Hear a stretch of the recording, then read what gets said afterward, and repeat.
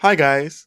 Elementor 3.18 is set to be released on December 4th, 2023, and it is expected to include a lot of new features, including performance updates as well as accessibility updates.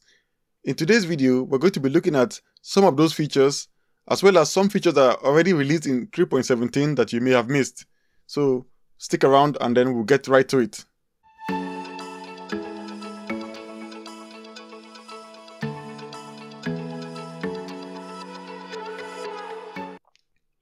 The first feature we'll be looking at is the new Elements Manager. What that does is that it allows you to manage the elements that are being loaded in your Elementor backend.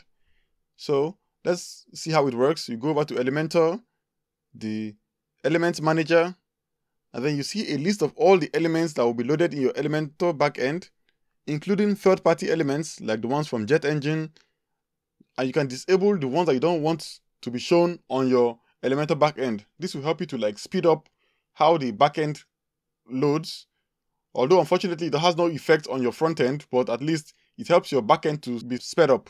So how do you do that? Let's say we don't want to load the call to action widget, and then maybe the calendar widget and the carousel widget as well. Maybe we never use it on our pages. All you have to do is disable them, save changes, you get a warning, we just save it.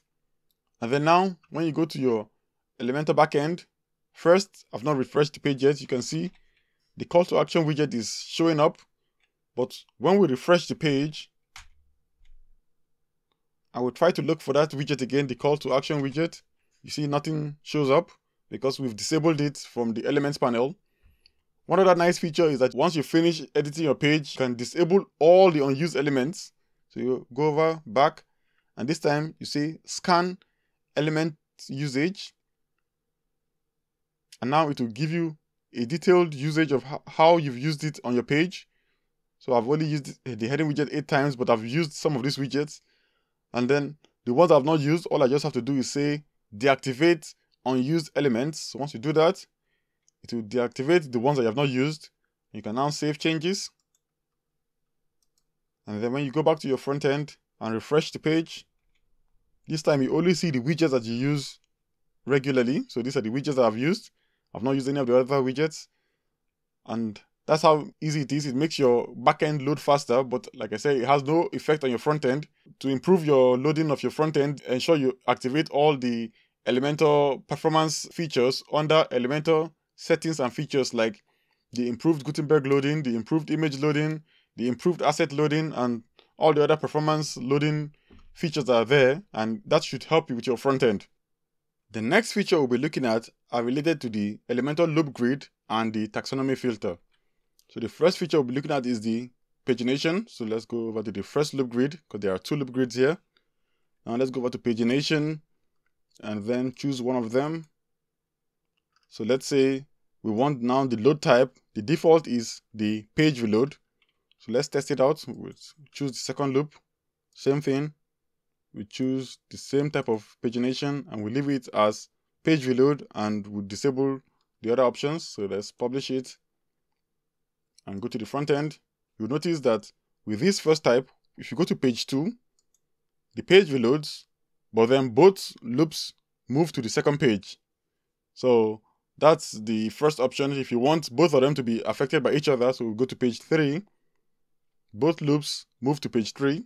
Either know what you want. If you want them to be done individually, then you can go back to your loop and then choose the option for individual pagination. Choose that for the first one, and the second one, the same thing. Let's publish it. Now when you go over to the front end and you try to move the pagination, so page 2, only the first one goes to page 2, the second one remains on page 1, go to page 3, same thing. This one remains at page 2, but the page reloads. If you don't want it to reload, there's a new option of the Ajax filtering. So let's go back, and then rather than using the load type as page reload, we can choose the Ajax. We'll do that for the second one as well. Pagination, choose the Ajax, and then when we publish it and view it on the front end, you notice that now it doesn't reload the page, it just does a loading animation, and then it calls the second page without reloading the page. So third page, same thing, and the second one doesn't get affected. So you go to the second page, the fourth page, you can go over to any page you want, and both of them don't interact with each other. The two loop grids are separate from each other. Then, what if your loop item, so let's say that for these related articles, you don't have any loop grid item to show there. Let's see what happens. So let's go back, and then for these related articles, let's say we choose the query type to be manual selection, but we don't choose any option. Let's publish it.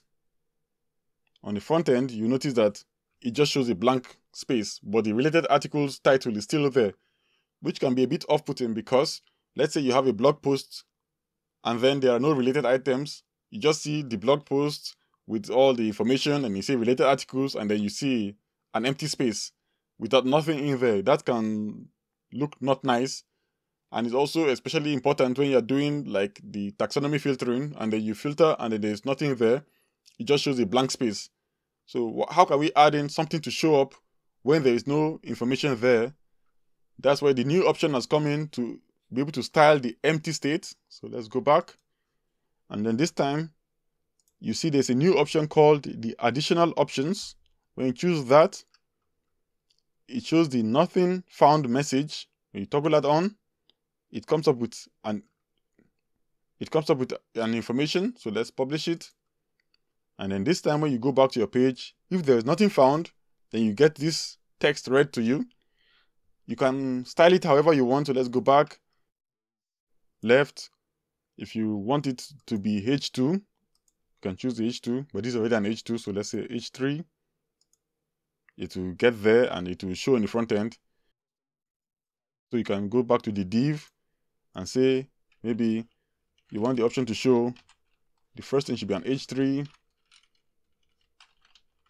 / H3, and then you want a paragraph to continue some other text. So let's publish this and view it on the front end. You get that information. So let's say the person is trying to go to the related articles, he can now see this information and then he can understand that there's no related articles and what next to do. You can add in whatever you want there. If you know how to write your own HTML, you can just write it whatever you want in there and it will show up here.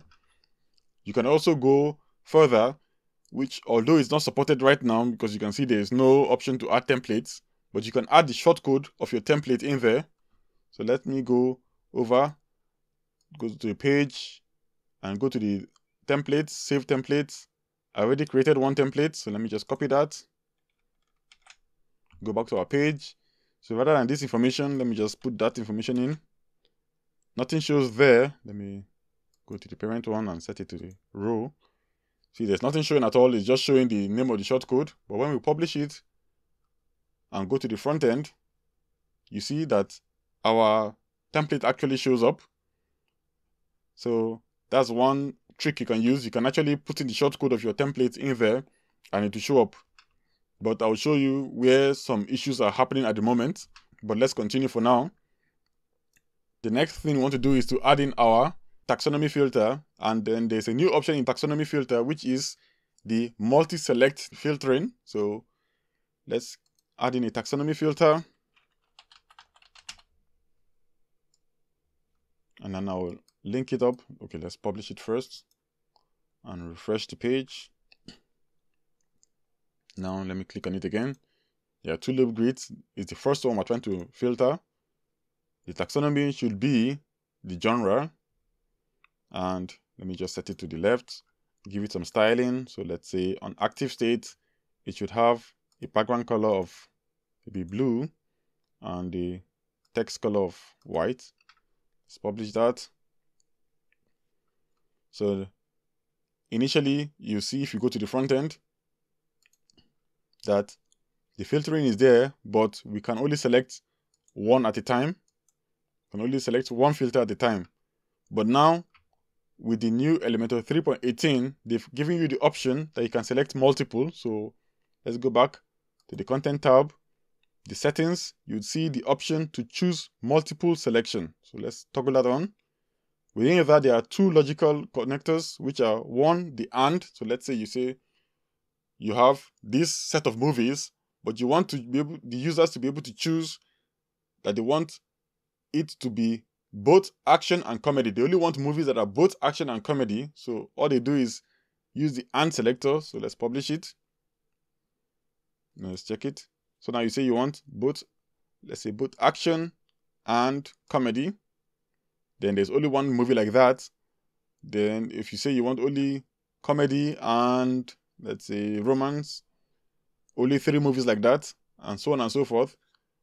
If that is how you want your own logical connector to be, then this is fine. If you want, on the other hand, it to be an or, so let's say you want all movies that are comedy or all movies that are romance, all should be combined together, then you can go back. Rather than choosing the and connector, you can just choose or and publish it. If you go back, this time, let's say we want it to be action or romance, then you see that it comes up with, because I set it to only show 3 items, but now you have pagination, so you can go to the second page, the third page. These are a combination of all the items that are either action or romance. This is the logical or connector. So that's the new taxonomy filter. But like I said from the beginning about this template, if you notice, let's go back to the selector and then just say this time it should be and we go to the loop grid and choose under the additional options. We say it should show this when there is no option. So let's first show it with some text. So let's say text based message. Let's publish it. I'll check it out. If you go and say we want it to be both action and musical, it shows that text-based message. You see this one still showing the nothing found. But let's try and do the same thing for this top one again. Let's give it the template. Let's publish it and go. You notice the action and musical.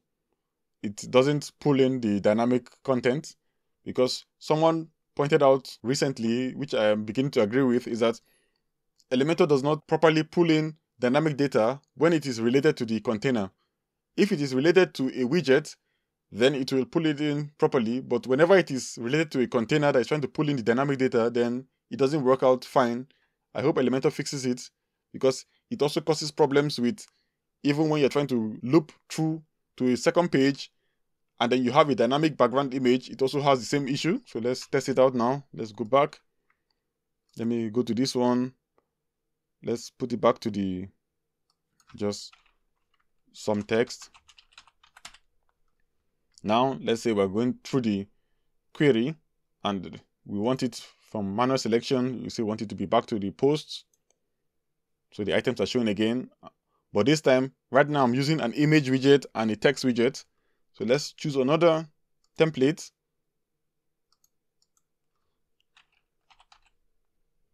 Whereby I use the background image, which let me show you. So let's edit it, save.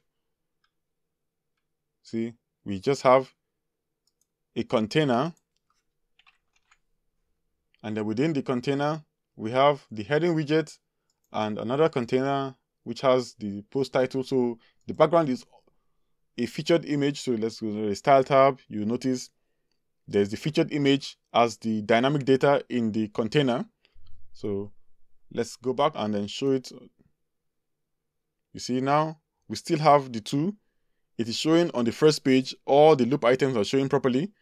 But now when we go to the second page, unfortunately, it's there, the text are there, but the image doesn't show properly anymore because the image is blank. You can show this by, let me just add a background color.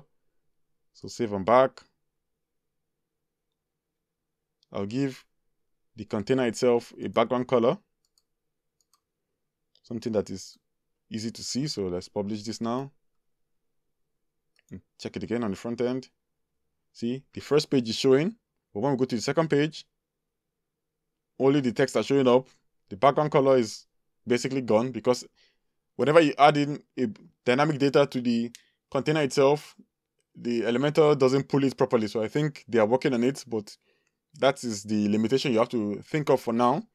So that's the same problem that happens when we try to use the shortcode as your empty state, it will also have this issue that it doesn't pull it properly.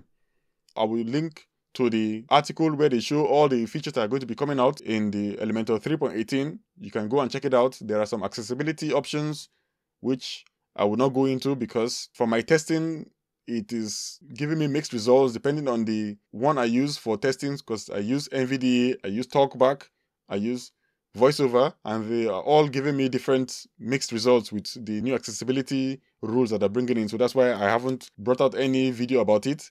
But once I do a proper test, then I will do a video where I explain the new accessibility improvements that they've added to the new widgets. Thanks for watching, and I'll see you in the next one.